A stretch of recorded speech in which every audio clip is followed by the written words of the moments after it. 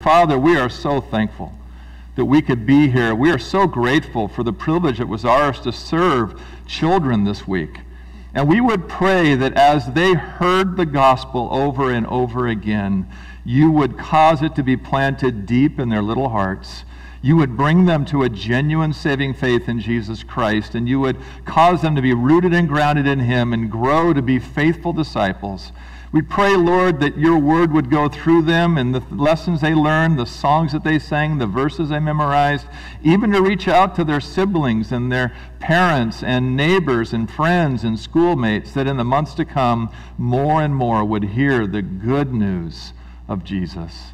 And now, as we come before you to look into the Word of God again and to study more about the armor you provide for us, we thank you, Lord, that you are our protector.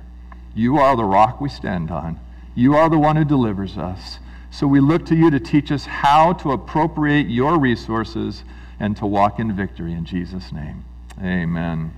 Well, please be seated if you would, and join me back in Ephesians chapter 6. My dad died a few years ago. If he was still alive, today would have been his 98th birthday. And I was thinking about that a lot this week and just kind of reminiscing on what my childhood was. I had a great childhood. Did you all have a great childhood? I sure did. My dad took such great care of us, and we had a blast. And I was remembering that as a kid, I didn't always get what I wanted, but I desperately wanted PF Flyers. Do you remember those? PF Flyers. Here's a picture. Do we have a picture of that, Greg? He'll find it. He's trying. Okay. He's trying. The computer is trying. You know, that just happens all the time. But I have some photos up there, hopefully in a minute, of the PF Flyers. It sounds familiar to some of you who weren't living back then, because in 2001, New Balance bought them out and has brought some retro PF Flyers back onto the market. It was actually originated in 1933. B.F. Goodrich patented something called the Posture Foundation, which was an insert in the shoe that would cause your posture to be corrected, and that became a very famous thing in shoes, very popular. And then they employed a Canadian badminton player named Jack Purcell, who designed a shoe for playing badminton that was canvas with rubber. Well, by 1944, PF Flyers were releasing their first their first kids collection of shoes, and they created the slogan, remember this? Run faster, jump higher. Any of you remember that? Okay, 3 of you, that's pretty good. Well, in 1958, they hired the legendary Boston Celtics basketball player Bob Cousy to be their representative. And that year, with his marketing strategy, they sold 14 million PF Flyers. It became so popular, they then started a kind of a comic book series called the PF Magic Shoe. And then they had a Saturday morning TV special. By the 1970s, PF Flyers were so ubiquitous that they found their way into standard issue infantry uniform in the U.S. Army. You believe that? There they are. The U.S. Army was wearing that shoe out in battle. Isn't that wild? I was thinking about that. How cool to wear the tennis shoes that the U.S. Army is wearing. That's why I wanted them. I wanted those shoes. And I was thinking about how soldiers don't typically go to war barefoot, do they? I mean, if you live in a tribal village area, you might, but mostly modern warfare, they wear very special gear from head to toe. And the shoes are critical. It's such a vital thing to have the right shoe on if you're going to be able to stand firm in the battle. And that's where Paul brings us as we look today in Ephesians chapter 6. He was thinking about the kind of armor that soldiers around him wore, as well as some metaphorical descriptions of the coming Messiah from the Old Testament. And as he wrestled through that, he began envisioning what is the things we need to put on to appropriate God's strength so we can stand firm and resist the devil and his demonic forces. And so that's what he was thinking about. And we talked a couple times ago about the belt of truth. More of a girdle kind of a thing that would go around your waist and would hang down. I think we have a picture of that. And it would come down and would protect from your waist down to about your knees. And this thing was the belt of truth. This is the truth of the Word of God, both written and the living Word of God, Jesus Christ. That is our protection. We must be surrounded by truth because the enemy's main way of attacking is through lies. He's a liar. He always has been a liar and a deceiver and a slanderer. He's always sharing things that are not true. Sometimes it's partially true. Just enough to make you think it's true and then lead you off until you're off to oblivion. We looked at that and how that's the first one you've got to put on because everything else attaches to or flows out of that. Truth is our foundation in spiritual warfare. Then we also looked at the second one, which was having the breastplate of righteousness. So we have objective truth of the Word of God and the breastplate of righteousness. We said this is not our righteousness. If our righteous deeds are filthy rags in the sight of God, they also are to the devil. In our greatest moment, the most righteous thing we have ever done never met God's standard of perfection. Isn't that true? Have you ever done anything perfectly? Not once. And so we're not going to go defeat the devil by showing how righteous we are, but we can stand in the righteousness of Jesus Christ, our Savior. Amen? He was perfect righteousness, and that righteousness was imputed to our account. So here he's talking about justification by faith alone. Nothing I can add to it. Salvation is by grace alone, through faith alone, and the finished work of Jesus Christ alone, that we find in the Scriptures alone to the glory of God alone, right? Those are the solas that we believe in. So we are rooted in that, and that breastplate protects from the neck down to the waist all of our vital organs, where thought, emotion, and volition take place. That's where the devil wants to attack you. He wants to attack your thinking. He wants to attack your emotions. He wants to attack your choices. And that's where we need to be protected by the righteousness of Christ. Praise God we have that no matter what attack he brings our way, no matter what kind of slanderous statements he brings, no matter how many accusations he brings toward us, and he does that day and night, doesn't he? Anybody here struggle with guilt? Shame? Feeling like a failure? And when that happens, what you say to the devil is, you know what, devil? I am not a child of God based on anything I have done. I am a child of God because of what Christ alone has done. And I am his forever, and you can't change that. Nobody can, right?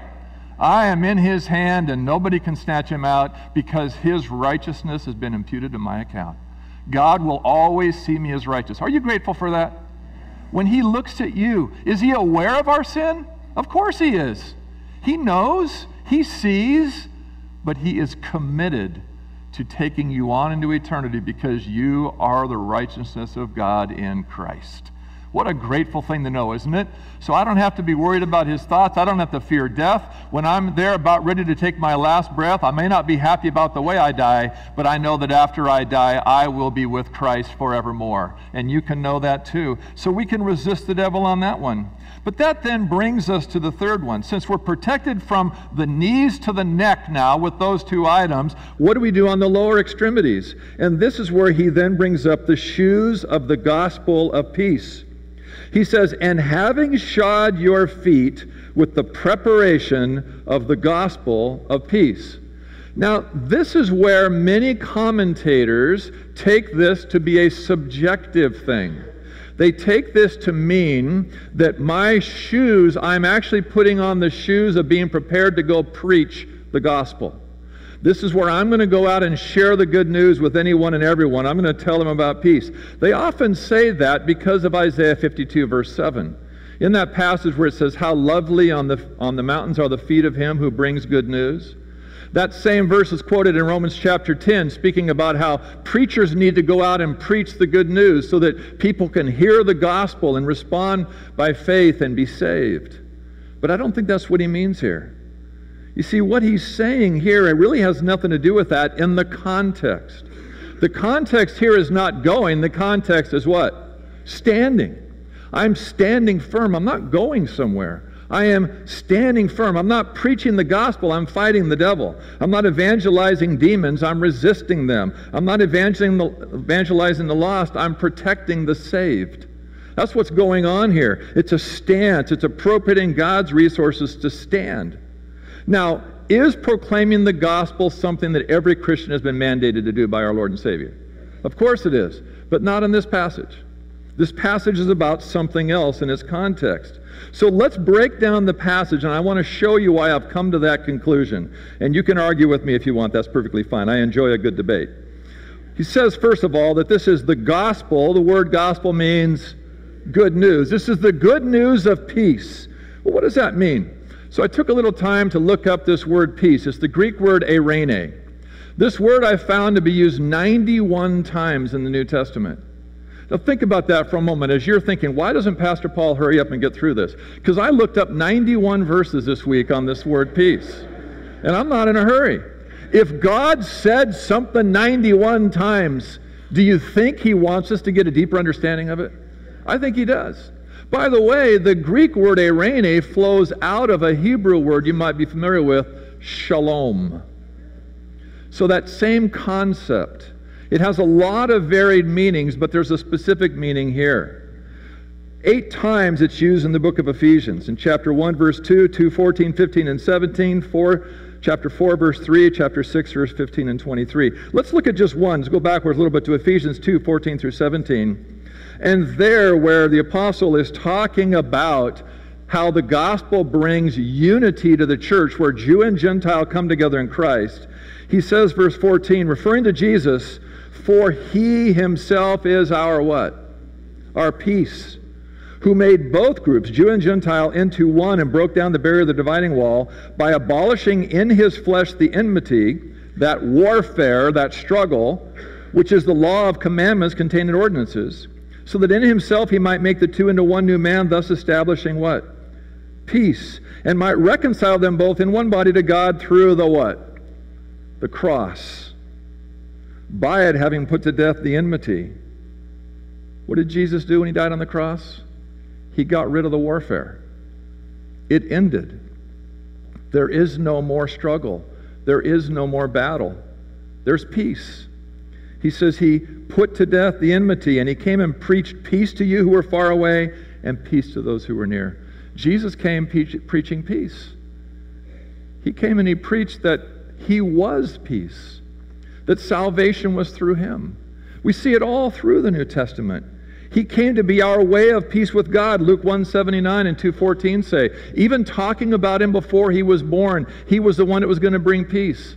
Almost 700 years before he was born, Isaiah the prophet said his name shall be called Wonderful, Counselor, Mighty God, Prince of Peace, Sar Shalom, the Prince that brings peace, the Prince who governs peace.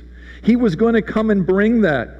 Jesus himself used this word frequently. He constantly talked about peace. In Matthew 10:13, when he sent out the 12 to preach, he told them that if they went to a house in a particular city and that house received them, that they were supposed to put their blessing of peace on that house. In Matthew 5, Luke 7, and Luke 8, he healed people and then told them, go in peace. What a great concept. There's no war anymore. You now have put your faith in me. You can now go in peace. In John 14:27, he offered a peace that the world cannot give. And in John 16:33, he said, these things I have spoken to you, that in me you might have peace. In the world you will have tribulation, caught between a rock and a hard place. You're going to get smashed to smithereens in the world, but not me. I'm going to give you my peace. And by the way, be of good cheer. I've overcome the world. I can get you through. If you're at peace with me, everything else is okay. Isn't that great news? In John 20, verse 19, when he rose from the dead and he appeared to the disciples, were they exactly on fire right after he died? Where were they? Hiding in a room. Why? It says in that text, because of the fear of the Jews. They're hiding in a room with the doors locked. And Jesus didn't need a key. He just went right through the wall.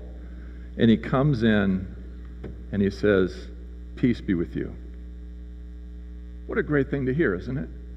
All of a sudden you think we followed this guy and now the whole world's against him, the whole world's against us, and then he appears and says, don't worry, you got peace. John 20:21, he did the same thing. Actually, he did it in verse 26. He did the same thing when Thomas was present the second time. But in John 20:21, he said, "Peace be with you. As the Father has sent me, I also send you." Be at peace, guys. I'm going to send you out into the world, and you're going to go make a difference, and I'll be right there with you the whole time. He used over and over. In the book of Acts in chapter 9, the church in Judea and Galilee and Samaria enjoyed peace. They were built up, and instead of fearing the world, they were going on in the fear of the Lord and in the comfort of the Holy Spirit, and the church grew. In chapter 10, verse 36, Peter all of a sudden is told to go to the house of a Gentile, Cornelius, and he goes there thinking, are you kidding me? We hate each other. We've been at war with Gentiles ever since the beginning. What are you thinking about sending me to this Gentile? And he goes there, and all of a sudden, after the vision of the sheet coming down and all the stuff that he does, Peter realizes that God sent them preaching peace through Jesus Christ because he is Lord of all. Everybody.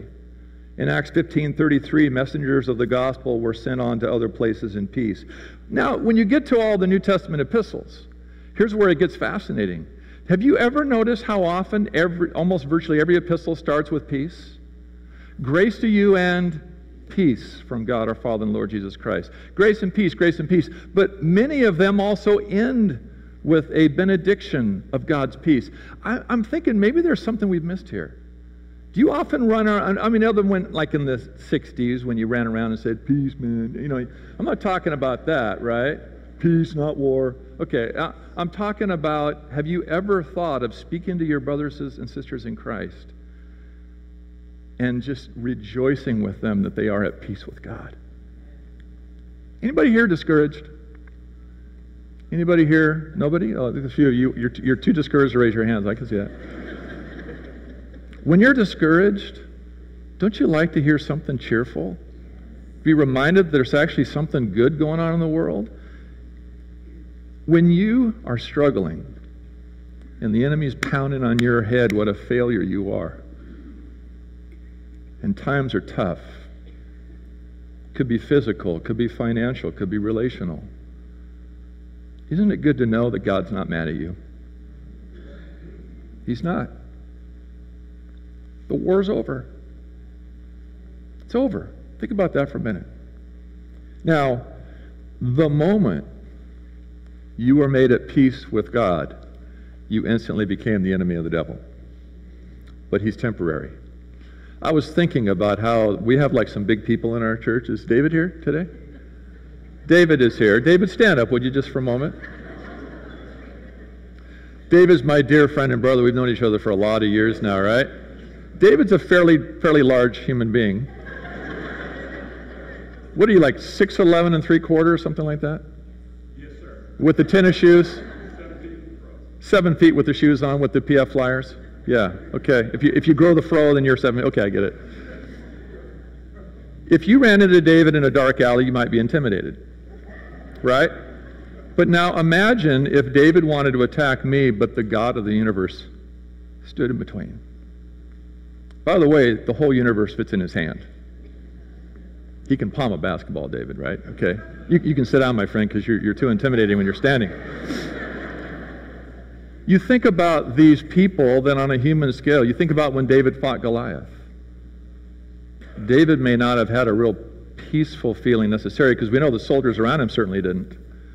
But when David realized who was on his side, he could go up against anybody. He could stand firm. Amen? We got to understand this. That when we have this peace with God, we can do anything. And so I believe that most of us need to hear this more often. Peace. You have peace. Doesn't always feel that way, does it? There's words going through your head, maybe even right now. But the reality of it is, the Bible makes a declaration, as we're going to see, about this peace. Go ahead and read through the epistles. Go ahead and read through all of it. We're going to cover a few verses today, but so much of the time, the Bible says over and over, peace, peace, peace. I spoke at our Breaking Ground camp a couple summers ago with our youth, our college and singles. And I was really surprised to find that one of the biggest struggles with folks in that age group is anxiety, fear, worry. It's a real problem today. Why? They don't have a basis for being at peace. The enemy is attacking big time. Many of you are experiencing that. It's a big problem. Would you agree? Oh, how we need to understand peace. We need to be encouraged by peace. So maybe as you greet one another today, you might give each other a hug and say, grace to you and peace. You're right with God. Everything's okay in the world. Amen? So now, having said that, I want to go and look at some specifics. Obviously, peace can be used in a number of ways. You can say, I have a peace about it. That's a sense of well-being. You might say, the river is peaceful today, describing a period of calm. Or you might say, peace, not war. And that's really the use here in Ephesians 6. The war's over. There's no more war. See, the gospel of peace says that I am at peace with God. Now, to the Greeks, even prior to the New Testament era, this word eirene denoted primarily a state of being, not a relationship or attitude. I am in a state, I am in a condition of peace, and nothing can change that. We have signed a treaty. God and I will never, ever, ever, ever be at war again. Is that good news? Think about that. We are at peace. Ephesians 2, the bad news is we were at war. Here's even the worse news. Some of you sitting in here today or watching by live stream, some of you may be at war with God right now, and you don't even realize it. See, when Jesus came to the people of his day and he challenged them and he spoke to the Jewish people, the most religious people on the planet, and he warned them that they were on a broad path that leads to destruction. Who is the destroyer? God. God is the one who's going to pour out his wrath on sinners. God is the one who's going to cast them into hell forever and ever. Satan doesn't rule hell. God does. And they are enemies with God. And if that doesn't change, they're in big trouble. And my heart would bleed for you. If there's anybody here and you're a religious person, you've gone to church for years, you've taught, you've done all these things, but you have not embraced Christ yet. He is not your righteousness alone. If you haven't done that, then you're still at war with God, no matter how religious you may be. But the good news is peace is available. Ephesians 2, you were dead in your trespasses and sins. Verse 3, you were by nature children of wrath. Ephesians 2, verse 12, you were separate from Christ, excluded from the commonwealth of Israel, strangers to the covenants of promise, having no hope and without God in the world. Romans 5, 9, and 10, at one time you were God's enemies, destined to experience his wrath forever. Isaiah 57, 21, Isaiah the prophet records, there is no peace, says my God, for the wicked. But you talk to people today and they don't think it's a big deal. Oh yeah, God, you know, the big guy upstairs, yeah, we're good. We're good. Yeah, we're like this. Really? On what basis? Well, what do you normally hear? Well, because I'm a good person. My good outweighs my bad, etc. We saw last time that just doesn't help. God's standard is perfect righteousness. If you don't have perfect righteousness, you're still at war. This is a problem. It's a huge problem. In Psalm 2, for those who think it's not a big deal, the psalmist David writes, why are the nations in an uproar and the peoples devising a vain thing? The kings of the earth take their stand, the rulers take counsel together against the Lord and against his anointed, saying, let us tear their fetters apart and cast away their cords from us. These are verse 3 verses. This is the nations of the world shouting out at God, we don't have to do what you say. We're just going to tear off all your rules, all your laws, all your stuff, and we're just going to go do our own thing, and there's not one single thing you can do about it. Verse 4, God who sits in the heavens laughs. The Lord scoffs at them. Then he will speak to them in his anger and terrify them in his fury, saying, but as for me, I have installed my king upon Zion, my holy mountain. I will surely tell of the decree of the Lord. He said to me, you are my son. Today I have begotten you. Ask of me, and I will surely give the nations in your inheritance, and the very ends of the earth as your possession. You shall break them with a rod of iron. You shall shatter them like earthenware. God the Father says, all right, I'm going to put my Son on the throne. You've mocked everything else. You've tried to resist every other king I put on the throne, but I'm going to put my Son on the throne. And he's omnipotent. And you're going to have to repent and come to him, or he is going to destroy you. Is that scary? It should be. But God graciously then says in verse 10, Now therefore, O king, show discernment, take warning, O judges of the earth. Worship the Lord with reverence, rejoice with trembling. Do homage to the Son, that he not become angry and you perish in the way. For his wrath may soon be kindled. How blessed are all who take refuge in him. Oh, don't run away from Jesus thinking you're going to get away with it. Someday he's coming.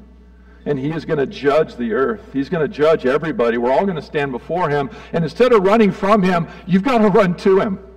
You've got to go to him and say, Jesus, I'm so sorry for my lawlessness, my rebellion, my worshiping of my own opinions. I need your forgiveness. And you come to him and you find refuge because he forgives you. He takes your sin away and imputes his righteousness to your account and gives you peace. Isn't that great news? But so many people don't think it's a big deal. They often have a view of God that he's some nice grandfather in the sky who would never hurt anybody. But the Bible speaks of God as the omnipotent, wrathful, furious, jealous God, and his judgment is coming. It's been promised. The author of Hebrews even challenges those who were thinking, because it was hard to follow Jesus. Is it hard to follow Jesus? Anybody found it hard? Have you found that even in our culture that's somewhat protected, how the mocking and the ridiculing and the stuff goes on, the persecution, it's not like other parts of the world, but it's growing. And you feel like it's really hard to follow Jesus. And that's what they felt, except in that day they were being imprisoned and some were being killed. And so they're thinking, maybe this Jesus thing isn't right. I'm going to go back to something else. And he says this, if we go on sinning willfully, referring to rejecting the offer of the gospel, after receiving the knowledge of the truth, there no longer remains a sacrifice for sins, but a terrifying expectation of judgment and the fury of a fire which will consume the adversaries. He says, if you set aside the law of Moses, how much severe punishment do you think he will deserve who has trampled underfoot the Son of God and has regarded as unclean the blood of the covenant by which he was sanctified and has insulted the Spirit of grace? And this is what God says, vengeance is mine, I will repay. He concludes, it's a terrifying thing to fall into the hands of the living God. Jonathan Edwards preached a simple message. He went out and talked about sinners in the hands of an angry God. He preached that message in a monotone, hardly even looking at the people, because he didn't want his personality to influence anyone. He just told the truth of a razor-thin thread that was holding them over the precipice of hell, and they're about to fall in, and they must repent. See, there's a war going on, folks. If you're not a Christian, your war is with God. If you're a Christian, your war is with the devil. But there's always a war, right? Whose team do you want to be on? See, I want to make sure I've got on my shoes of the gospel of peace. Not a gospel of works. Not a gospel of self-righteousness. Not a gospel of religion. That's not good news. That won't save. That won't work. The good news is we have peace with God. Well, what does this have to do with our shoes? Now, I want to show you another picture. When I threw the javelin, I had to wear these funny boots. And you see the spikes on the bottom of those? We did those, and those are the short spikes. We also had long ones that were about 1 inch long. We had the short ones if we were on a tartan runway, we would run up, and it was a rubberized runway, and you would run and just have enough so your foot stuck in the thing, and then you could whip and throw. Probably why I have a bad back today. But on grass, we had even longer spikes. Why? Because you don't want to slip. You slip exerting that much thrust, and you're going to just tear everything apart, which probably is what happened too. So anyway, I've never met a javelin thrower that doesn't have a bad back. Anyway, look at what the Roman soldiers wore. See those things on the bottom? Now that's just an artist's rendering or a thing, but they would actually have spikes. Leather sandals, one piece of leather with spikes going through a rubberized thing and a place in between to protect the bottom of their feet. Why? So that in fighting, they could what? Stand firm. If you are going to war against an enemy, and we're talking about hand-to-hand combat, that's what Paul's describing in Ephesians 6. He's not talking about Satan's on the other side of the world and his demons are in Mexico or somewhere. He's talking about you are in a hand-to-hand battle personally with demonic forces. And when that happens, what happens if you slip and fall? You're gone. And every soldier knew that. And so Paul says, for you to be able to stand firm and not slip, to not have your feet give out from under you, for you to be stable so you can stand and resist the enemy, you've got to have the right shoes on. You have to have your feet shod, to be bind under, to strap on a sandal that a Roman soldier wore. It provided two main things: protection. Because what the enemy would do in that day is they would go out into the field where you were about to march, and they would stick little spikes up coming out of the ground and then cover them over with leaves and things. Kind of like landmines today in our modern warfare. These things would be out there, and as you walked out there, if you stepped on one, it goes through your foot. Are you any good for battle after that? You're gone. So they had to have these very thick, heavy-duty leather with rubber type things, these sandals on that would protect their feet. But it was also for stability, so they wouldn't slip. So notice what he says here: have your feet shod with the preparation of the gospel of peace. That Greek word means readiness, but it can also mean firmness. So what am I doing? I am shodding my feet so I can stand firm with a firm belief that I am at peace with God. And nothing can change that. Now, I'm bringing this up over and over again because I know so many of you are struggling with this. You've told me. There are times you doubt your salvation. There are moments you wonder if you're really a child of God. There are moments you think God is mad at you and something's going on in your life because he just wants to destroy you. You're thinking, I can't even talk to him anymore because he doesn't like me. Am I right? This is where the enemy attacks. He hasn't had to change his strategy in thousands of years. It works. Unless you have anchored your feet in the ground with full traction in a belief that I am at peace with God, and that will never change. See, the gospel of peace, Romans 5, therefore having been justified by faith, that's the breastplate of righteousness. Having been, past tense, ongoing, that'll never change. I have been justified by faith with this breastplate of righteousness. We have peace with God through our Lord Jesus Christ, through whom also we have obtained our introduction by faith into the grace in which we stand. That's the shoes of the gospel of peace. I've been justified entirely by faith in Jesus Christ. Amen? And because of that I have righteousness. But I also stand firm in the grace of God that I am forevermore his child. This has got to be believed. Paul in 1 Corinthians 15, you know the great chapter about the resurrection? Which, by the way, most people miss the whole point of it. The whole point of the chapter is in the last verse. It's all about being able to be steadfast, immovable, always abounding in the work of the Lord. That's the only command in the entire passage. 57 verses of instruction, 1 verse of command. You are supposed to be steadfast, immovable, always abounding in the work of the Lord, knowing that your toil is not in vain in the Lord. That's the conclusion.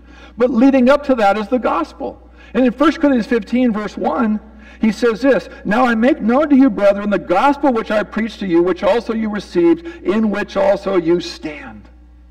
See, Luther understood that. Martin Luther, as he was launching the Reformation and carrying on the work of some previous reformers, he got up there and he started proclaiming the truth. He got in a lot of trouble. They bring him to the diet of worms. You don't want to say worms because then it's just kind of gross, right? So he comes to this debate and he communicates what he believes, and they're attacking him. And what does he say? Here I stand. I can do no other. I can't change the gospel. I can't change the message. I don't have the right to change the word of God. I'm going to stand in it, though, no matter what you may do to me. He stood in the gospel of peace. How does this help against Satan? Let me just cover 4 things here real quick, and we'll wrap this up. Number 1, because of this gospel of peace, I have assurance of victory in salvation. I have peace with God. I never need to doubt my salvation. I don't have to look for peace. I have it. Amen? You're at peace with God. This is great news. Secondly, I have assurance of victory in trials. Why? Because I have the peace of God. Think about that. John 14:27. Peace I leave with you, my peace I give to you. Philippians 4:6 and 7. Be anxious for nothing, but in everything by prayer and supplication with thanksgiving. That's the key, folks. If I know I'm at peace with God and He's not mad at me, whatever circumstances I'm praying about that are tending to make me anxious, it's not because He's mad. He loves me. He forgives me. He may have to discipline me here and there, but not out of anger. It's always out of love, right? Hebrews chapter 12. So I'm not anxious for anything, but prayer and supplication with thanksgiving. Let my request be made known to God, and the peace of God, which surpasses all, shall guard your hearts and minds in Christ Jesus. I'm in a trial. The devil's attacking me. You're in this trial because God hates you. You're in this trial because you're a loser. You're in this trial because you're not a Christian. Your circumstances, you deserve this, you deserve this, you deserve this. You know what, Satan, you're right. I do deserve anything and everything I get. That's why I rely on grace. I'm not asking for justice. I'm asking for mercy. And God has said that I have His peace. I'm at peace with Him, and I have His peace in my heart right now, no matter what you may say. That leads then to assurance of victory in relationships, having peace with people. We read in Ephesians 2. You can go to Romans 14. And I'm not going to do anything that causes my brother to stumble. I'm not going to do that because why? I want to have peace. I want to have peace with my brothers and sisters in Christ. Galatians 3:28. There's neither Jew nor Greek. There's neither slave nor free man. There's neither male nor female. You're all one in Christ Jesus. We all came to salvation the same way, right? Is anybody here better than somebody else? We're all equal. We have different functions, but we're all equal. And so here we are having peace with each other. Look around the room. These folks are not your enemies. Think about that. And don't tell me they're over in the kids' building right now either. That's not true. They're not your enemies. They're not your enemies. You do not battle with flesh and blood. Amen? Peace is available. Is peace always available? Of course it's always available. That's why we should go out and be peacemakers. Peace. Number 4, assurance of victory and intimate partnership. Now here's where it gets really cool. We have peace with God. We have the peace of God. We have peace with other people. But then there's this promise. When you're walking in the truth, the God of peace Himself will be with you. You said, He's already with me. Yeah, but He'll be with you in a growing, deepening way. That's where you get to in verse 9 of Philippians 4, where he says, they're the things you have learned and received and heard and seen in me. Practice these things, and the God of peace will be with you. Verse 6 and 7, I get the peace of God. Verse 9, I get the God of peace. He ministers to me. And by the way, this phrase, God of peace, shows up all over the New Testament. 1 Thessalonians 5:23, now may the God of peace Himself sanctify you entirely. Hebrews 13:20-21, now the God of peace who brought up from the dead the great shepherd of the sheep through the blood of the eternal covenant, even Jesus our Lord, equip you in every good thing to do His will, working in us that which is pleasing in His sight through Jesus Christ, to whom be the glory forever and ever. Amen. The God of peace who's at peace with you is going to work in you and through you. You can't stop Him. How about this one though? Romans 16:20. The God of peace will soon crush Satan under your feet. The grace of our Lord Jesus be with you. You hear that promise? The God of peace who's at peace with you knows who your real enemy is. And the day coming, He's going to crush him. Just like He promised back in Genesis 3:15. When He gave that first gospel message and He says, you know what? The seed of the serpent there, the devil himself, is going to bruise Jesus on the heel, but Jesus is going to crush his head. He's going to deliver a death blow. That's coming. Revelation chapter 20, and the devil is going to be thrown into lake and fire where he is going to suffer forever and ever and ever. Is he going to be crushed? This war is going to end. You're not at war with God, you are at war with the devil, but the one you're not at war with guarantees victory. Isn't that great news? I love this. I just love thinking about this piece. Hebrews 2, Jesus is our sympathetic high priest who's going to come alongside, and He has the power of death. The devil did, but Jesus rendered him powerless. You don't need to be fearful of death anymore. Revelation 20 I already mentioned. So what? How do we wrap this up? To stand against the attacks of the devil in hand-to-hand combat. This is an enemy smarter than you, more experienced than you, more powerful than you, and you can't see him. But you have resources. You have the feet protected by the gospel of peace. You are absolutely convinced. Are you? Are you absolutely convinced right now that you are at peace with God? If you were on your deathbed right now and about to take your last breath, would there be any hesitation? Would there be any fear? Would there be any concern that maybe I haven't done enough? If that's the case, then you're still part of that religious group that's on a broad path to destruction. You must wholeheartedly rest in the fact that Jesus paid it all, and you are at peace because of that. I could die right now. Could you? Could you die right now and just go, Lord, take me. I'm ready. You can be with the shoes of the gospel of peace. One of Satan's chief tactics is to try to convince you that you're the enemy of God, that he's not your father. Lloyd Jones said, if I'm in doubt about my salvation, I shall not be able to fight the enemy. I shall have to spend the whole of my time struggling with myself. The Christian must be clear about his relationship to God. So what do you do practically? Here's what you do. Preach the gospel to yourself every day. Do we need the gospel every day? Every moment of every day? Fascinating. Think about this with me for a moment. Have you ever read the book of Romans? Raise your hands if you read the book of Romans. You ever read the book of Romans? Paul's most detailed gospel presentation anywhere in the New Testament. Detailed about condemnation, justification, sanctification, glorification, and the practical outworkings of that. All about the gospel. But mark this. He wrote it to Christians. 2 Timothy, the last book Paul writes, to his number one protege. The one he said, I've got nobody else like him. This man's a kindred spirit. This guy's got it. He is committed. He's faithful. He's a fellow soldier. Timothy is right on. And he writes the very last letter to him. And over and over and over again, he reminds Timothy of the gospel. Timothy, you're struggling. You're fearful. You're ashamed. Doggone it, Timothy. Go back and remind yourself that Jesus Christ paid it all. You are washed. You are clean. You are right with God. There's no more war. You are with him forever. And he will fulfill everything he's promised to you, Timothy. So you just keep going, my friend. Embrace suffering like I have. I'm about to die. Carry the torch. Amen? You can't do that if you doubt. You've got to have it anchored in your soul. When the enemy attacks me, Satan, I am a child of God. I am at peace. The war's over, and it will never start up again. Then you can win. Are you firm? Are you sure? If you're a true follower of Jesus Christ, you have peace with God. You can, because of that, experience the peace of God. You can then labor to have fellowship with others and have peace with one another.